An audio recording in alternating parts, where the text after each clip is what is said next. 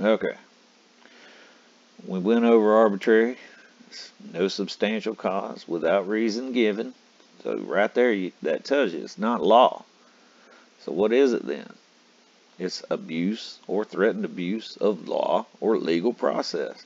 The term abuse or threatened abuse of the law or legal process means the use or threatened use of a law or legal process, such as dragging your ass into court, whether administrative, civil, or criminal, in any manner or for any purpose for which the law was not designed, in order to exert pressure on another person to cause that person to take some action or refrain from taking some action. Well, there you go. Now, here's the coercion. Coercion. Term coercion means threats of serious harm or physical restraint against any person. Don't pay your child support, contempt of court, jail, debtor's prison. B, any scheme. That's exactly what child support is, a scheme. Look it up, Blessing v. Freestone. It's a plan. They list that all the time in the state of Florida anyway. It's a state plan. It's intended to cause a person to believe that failure to perform an act, such as you better pay your damn child support, would result in serious harm or physical restraint against any person. Now I'm going to show you why they do it. This is SMI. This is Xerox SMI. Xerox SMI is now the state disbursement unit in the state of Florida. They are a private business. It's Xerox, I mean. They are a private business. They are in partnership agreements with the Florida court clerks and comptrollers and the Department of Revenue. They go through, this is back when they took it over, I guess, 2016. I don't know. They've transferred the bank accounts from Wells Fargo to Bank of America. The new state disbursement unit went live on October 1, 2016. Okay. This is from their first month in business. It says it right there. New state disbursement unit went in business on October 1st, 2016. Let's see here. Where's their collections at? Yeah. There's disbursements, transactions. No, there's collections somewhere. Oh, well, I guess these are the collections. For October, they took in $153,639,344.81. Man, that's pretty good. That's pretty good right there. That's what they took in receipts. That's what they took in for the month of October of 2016. Those are receipts. That's how much they took in. Watch this. October. Oh, okay. October. Disbursements.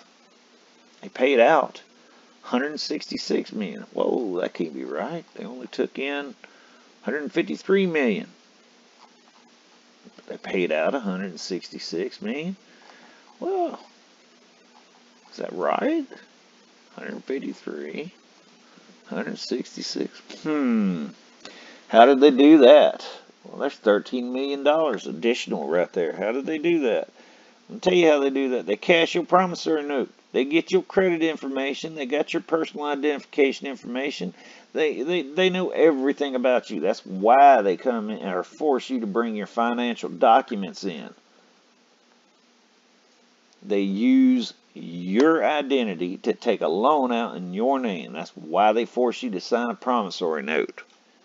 Those disbursements are paid back to the Cork of Clerks Fractional Reserve Trust Fund for the FDOR, and they're paid back within 24 hours. It says all of that in this thing. Look it up. State Disbursement Unit Update, SMI, Florida Court Clerks and Comptrollers. It's a PDF. Look it up. It's all right there. The month of November, they had a bad month in the month of November. They only took in, what? November, they only took in $65 million. Oh, not bad. But they paid out $76. Huh. 65 million, 76 million. Wow. And this is all done within 24 hours. Let's see if I can find that in here.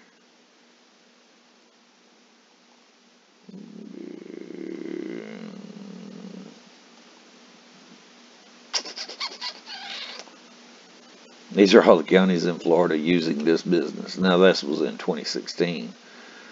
Blah, blah, blah, blah, blah, blah, blah, blah, blah, blah.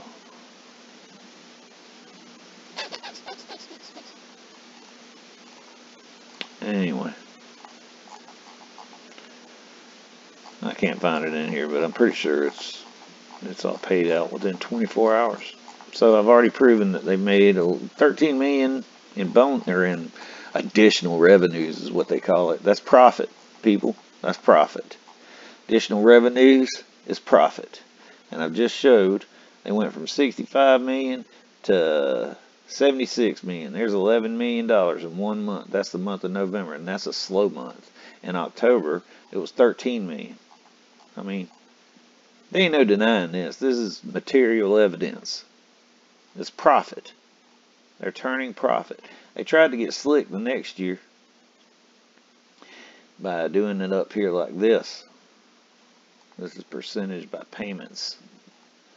But when you get down here, they get rid of the dollar figures. You see that?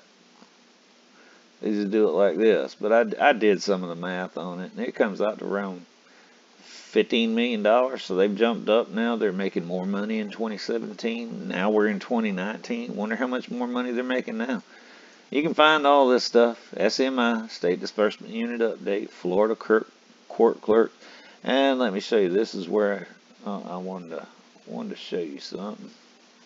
Partnership. Keyword right there. Partnership with the FCC and the DOR. What's a partnership? Look that one up. It's a business, people. It's a business. Look at this. Found this. See, this used to be Lockheed Martin IMS. They're the ones who ran the Wells Fargo bank accounts. Well, this is from 2001. Yeah, they're making a lot of money. Look here, right here. During 2000, Lockheed Martin IMS, they used to run the State Disbursement Unit for the state of Florida and banked through Wells Fargo. Had a $580 million revenue from serving state and local government agencies involved in health and human services. Ooh, that's so nice of them. Transportation, public safety, and child support.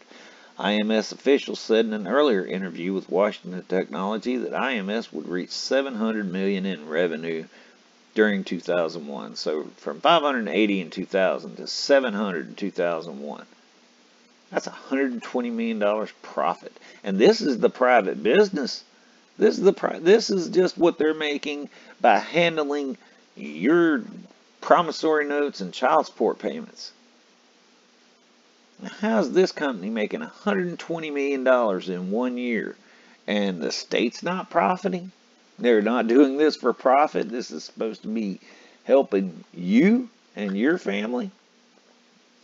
You see any reason why they would stop this? I mean, as long as we're dumb enough to keep saying, hey, I'll come in and I'll consent to your authority and I'll subscribe to your authority, and, they're just going to continue. There's no way. I got another thing somewhere that I forgot to pull it up, but it shows plainly that, they're doing research projects right now. This was in the budget for 2017, that they're doing research projects and they're paying out so much money for research on how to manipulate us better.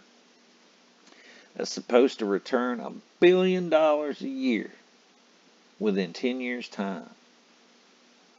$1 billion a year for the state, for the one state. One state. That's the state of Florida. There's, 50 states? $50 billion. I mean, hell, I've already proven they're making between 11 and 12 million a month in profit.